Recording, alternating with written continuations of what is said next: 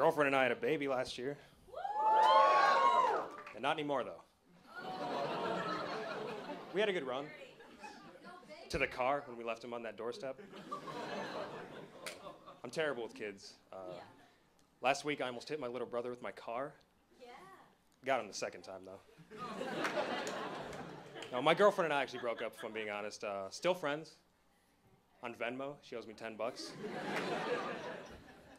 So yeah, I'm lonely now. So lonely that I installed Bumble, but the version that's just for making friends. Those of you that get laid might not be aware of that feature. I met this dude on there and he told me straight up, hey man, just so you know, I'm gay. Okay, that's fine. To me, being gay is no different than being left-handed. You know, they make up a small percentage of the population and they have trouble exercising their rights.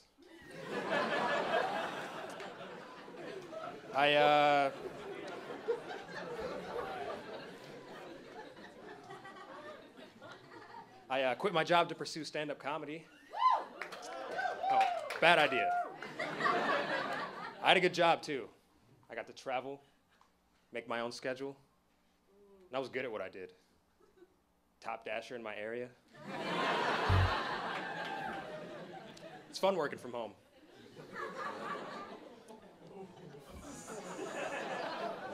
Before stand-up, I actually tried getting into the adult film industry. That failed. Failed. Yeah, the casting guy kept telling me I'm too big, though. Yeah.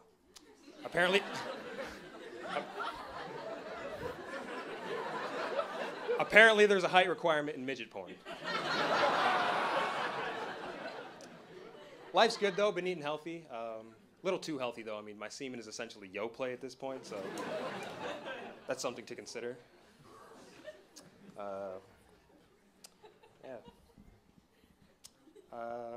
Speaking of semen, I grew up without a father.